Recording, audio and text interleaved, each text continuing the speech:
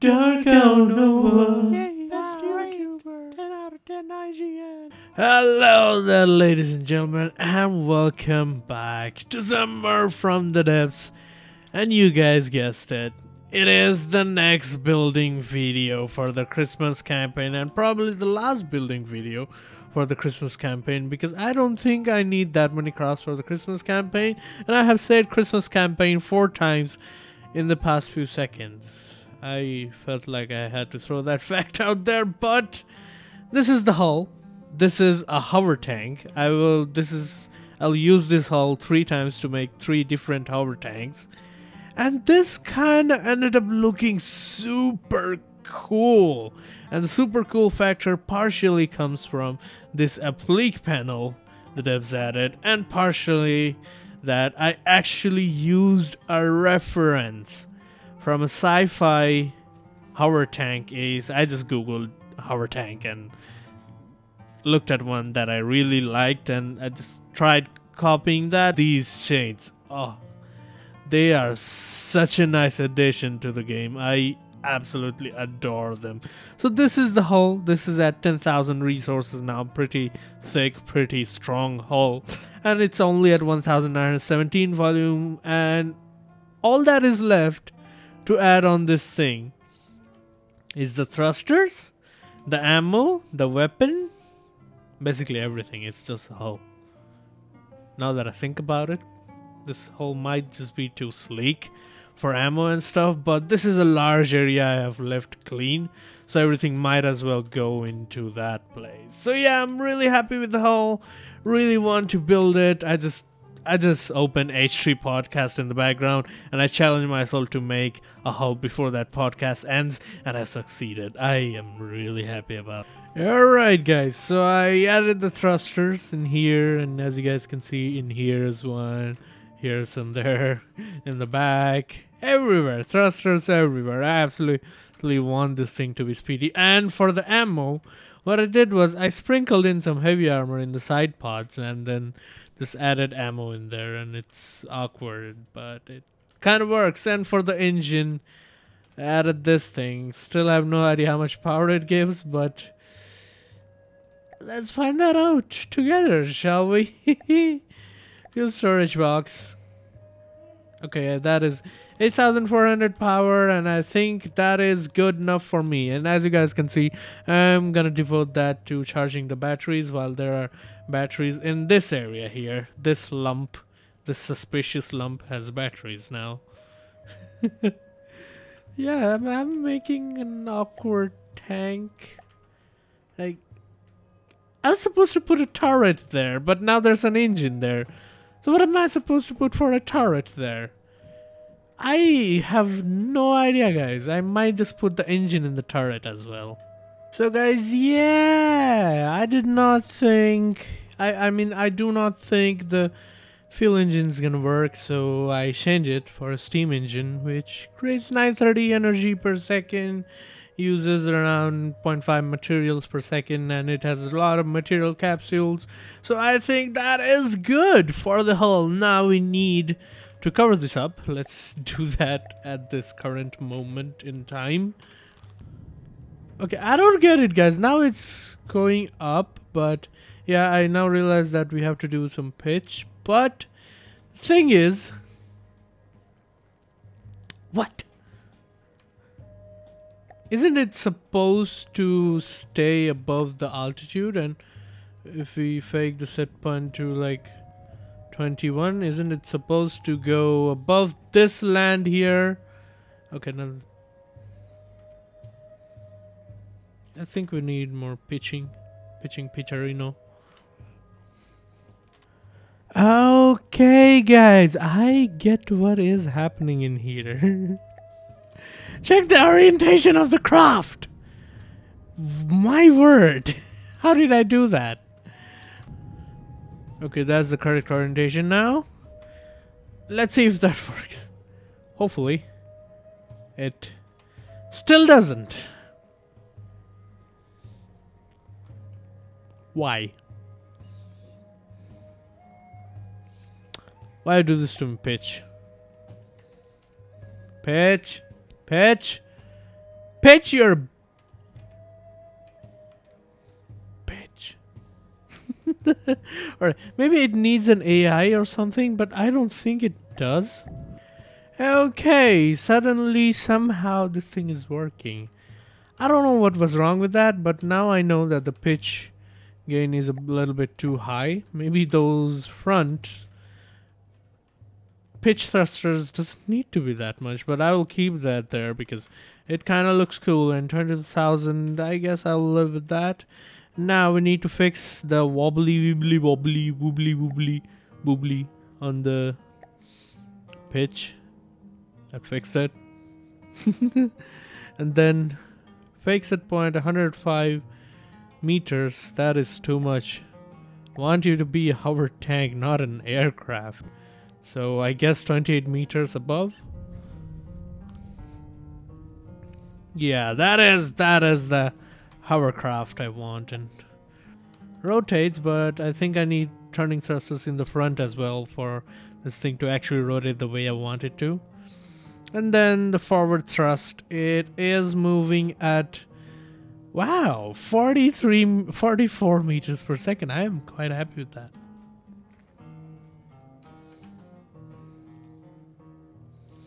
Alright, might work now. Yes, it works.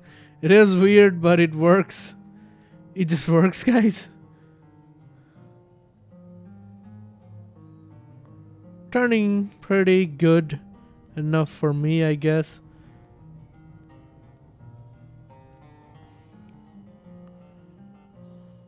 It's kind of a little drifty, but I guess that will do. And would you look at that, guys? I sometimes am surprised by myself. This thing ended up looking way better than what I had in mind. And, well, you guys might be thinking, why skip to the final build after just showing the hull? Because, let's be honest, what is to show in this thing? The hull is basically a solid block of metal with... I really had to squeeze in space. Like, I really had to find space to put the resources it needs in it. It barely has enough energy. Like, it has enough energy, but it just has enough electricity and just has enough power to run this thing in battle. And these 4 turrets, they are just self-contained turrets. All the turret components are in that tiny turret cap. If you look at those, look at that. It's just 3 bell-fed autoloaders with relatively big shells for bell-feds, and they are all frag spammy shells with a hollow point head because that wrecks small crafts days. And we have 4 of these turrets in here, and if we go and to try and shoot them, I have restricted them in such a way that one of the turrets won't shoot off the other one. And at a given time, 2 to 3 turrets can shoot at a target. And look at that, that is quite fast for what it is. Some of the shells are shooting these hollow point frags, while the others are shooting... what are those? These are shooting hollow point frags as well. Then why is the color different? And if you just look at it move... while turning, it actually leans, which makes it feel more organic. It actually wobbles a little because of the not so sensitive PID, so it actually feels like a real life hover, which has weight, and hovercrafts in real life would naturally kind of lean towards the side they're turning because of course, gravity and centrifugal force and stuff like that. So yeah, it kind of looks very organic while moving. Look at that slight slant.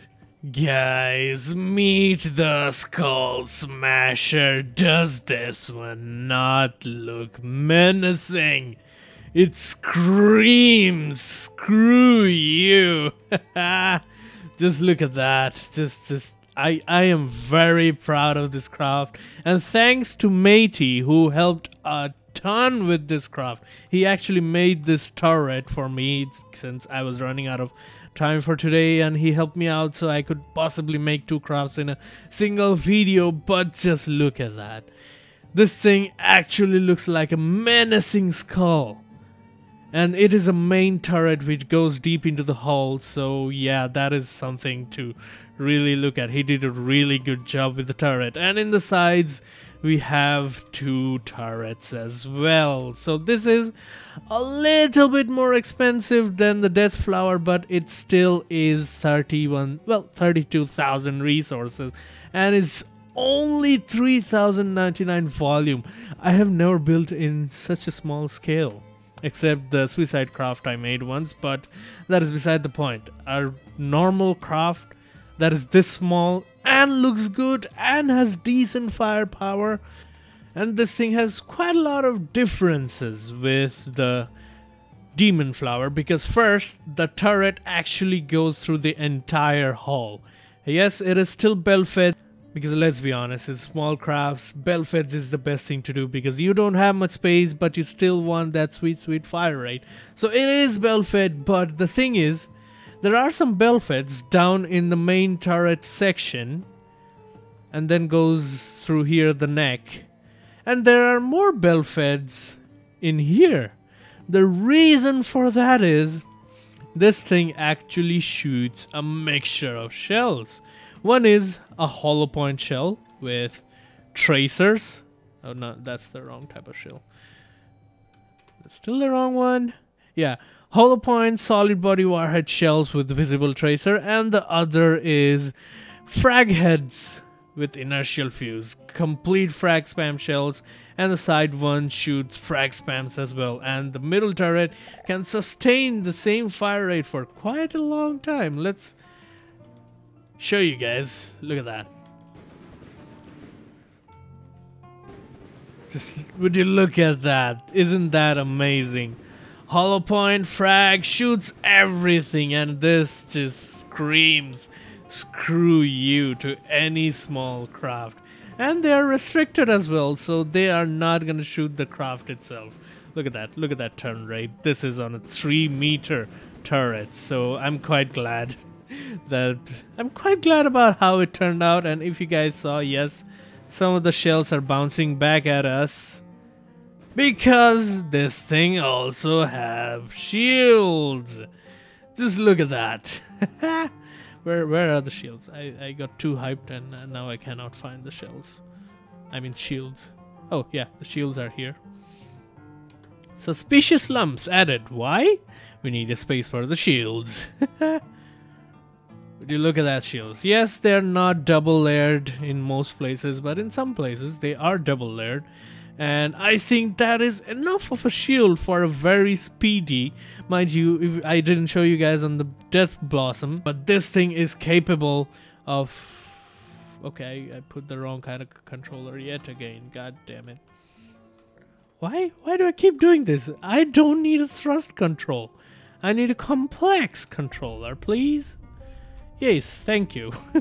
This thing moves at quite a fast 43 to 44 meters per second, while the Death Flower moves at 41 meters per second. I actually added a few more thrusters in here, so yeah, this thing is even faster. This thing shoots faster. This thing is faster. This thing is more defensive because the Death Flower lacks a few heavy armor that I added in the important sections of this thing. So that is kind of the light craft, and this is kind of the screw you craft. Okay, weeble wobble wobble wobble wobble. I like how this thing behaves when moving. It's just so organic. Just look at that. It just behaves so organically. Alright, 4 Miku Mark IIIs against one of these Skull Smashers. I'll go away because I know the robot will get shot the first volley, so yeah. Miku 3s, are you guys alright? I already see fallen blocks. What? Why? Every single one of those has fallen blocks. I absolutely do not know why that happened, but I think some of those blocks got weirded out. I'll repair them. Oh, a lot of blocks fell off. Right, let us begin. For me, Miku Mark 3 is against one Skull Smasher. Who will win? Who will win? Vote down in the comments, although no one votes. So it's kind of pointless saying that, but still. Miku Mark 3 shooting while blood red shells coming towards the Mikus and shredding them apart.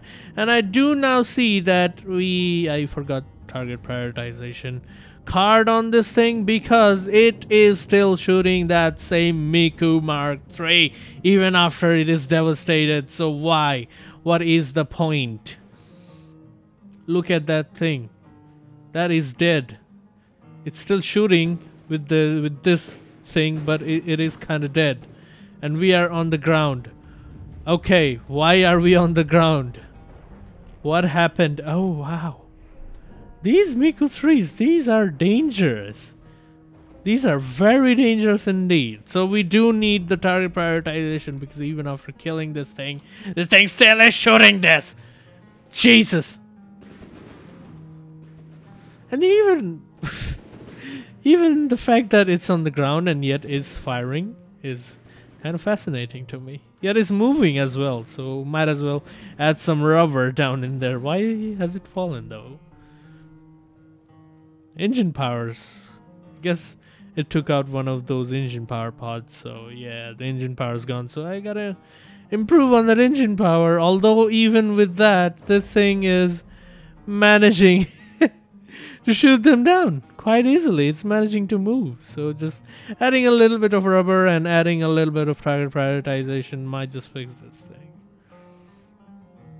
Alright guys, improvements made, rubbers there, so even if it's shot down from its hover mode, it still can skid around. And I fixed the issue with this gun. I accidentally pressed assign to all, force assign to all, and it assigned everything to the hollow point shell, so it wasn't even shooting the main kind of shell, that is the frag spam. So yeah. Let's make you fight against 4 Miku Mark 3s yet again. Okay, so hover. Probably not a good idea against the Miku 3s, because they tend to shoot off the outer layers, and that will be the thrusters, and my thing goes into land skiing mode. But yeah, I'll try this anyway. I just cannot build a normal looking craft. Control, control, control, control.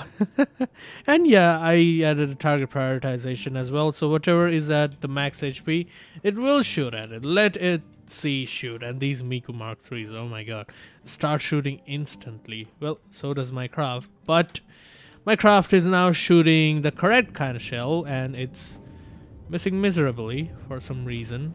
Why? Why would you be... Oh, okay, no, it wasn't missing. It was just switching targets like crazy, because... Yeah, 1 Miku down. 2 Miku down, actually. 3rd Miku. Blazed up. Not down yet, but blazed up nonetheless. And this is the problem. I gotta reduce the altitude. I might just convert this thing into a skier. And yeah, it cannot shoot below it all that much better, so... Yeah, it is tanking them pretty nicely. Half of the shells are being deflected and the Hesh is going through it, but it has taken not a lot of damage, 96%, and I think I didn't even give the time to reload all the shells inside it, so yeah, that is bad. But nonetheless, I think I have built something that satisfies me, and then that will satisfy you guys, so yeah, let's wait for it to reload the things. It has almost decapitated all of them. Look at that. they're not even able to shoot that many shells anymore. This one is chasing. This one is like, yeah, its tracks are broken. This one is, yeah, it's dead. It's the fact that its AI is alive, and it actually looks like a real life tank corpse. I really like how they're built. It's still trying to move though. Oh, and the craft has started firing again, and it is firing, and I do now realize that I need to reduce the range at which that thing... And what the hell?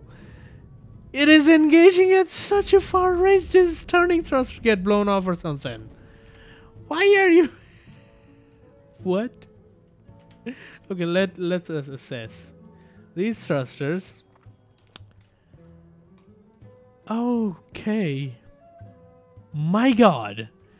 I forgot to set the turning thrusters. Again.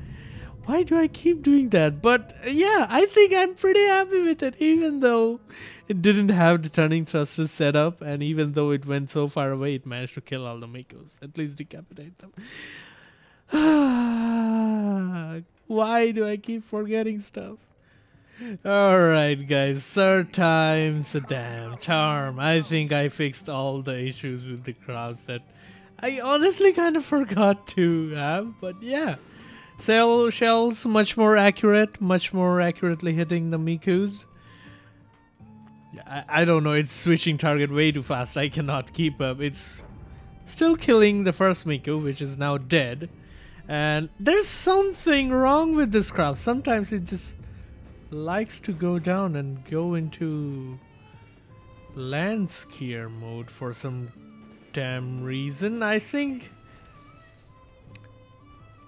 why that is, I have no idea, but I am pretty sure adding those rubbers is helping this craft a lot. I guess because I did not armor these and this area is getting plopped out, so PID is getting kind of angry and doing that. So, oh, everything's dead, but this thing is on the ground now.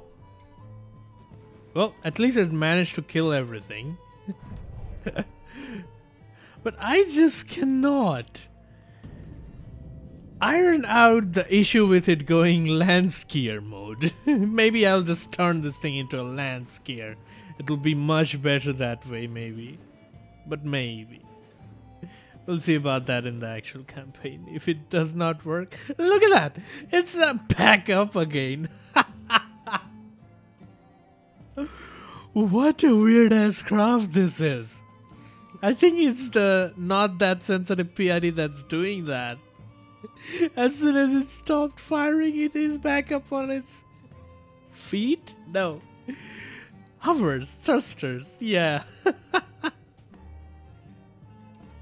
So yeah, I think I will add a little bit more rubber in such a way that it can go skier mode on its own and then can get back up like crazy. What the hell is this? Alright guys, I guess we'll have the Demon Flower fight as well, because why the hell not? I honestly do not have faith in the Demon Flower, because this is more of an aesthetic craft than an actual battle craft, so I think the Demon Flower is gonna go down pretty badly, so let's see what happens. Fight! And the Demon Cross moves towards its enemies while... I think I even forgot to add local weapon controllers. Yeah, right guys, 4 Miku 3s against one hopefully fixed Demon Flower. I still do not have any confidence on the Demon Flower. Let's see, at least it shoots now, okay. It is shooting in burst fires of frags, like it is intended to.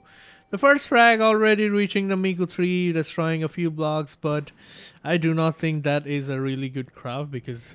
Come on, it's not even hitting. The barrels are too small. The accuracy is not that great. So I think I will be using the Skull Smasher. But I won't be using this craft because look at that. It's already losing.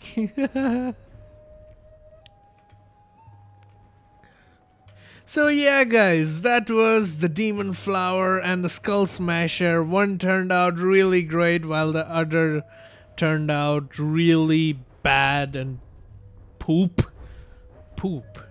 Really shit. I don't care. So yeah guys, that was Demon Flower and Skull Smasher. While one turned out really great, the other not so much. So we might as well in the next episode make a land skier version of the Skull Smasher with rubbers, but we might not, but we'll see about that.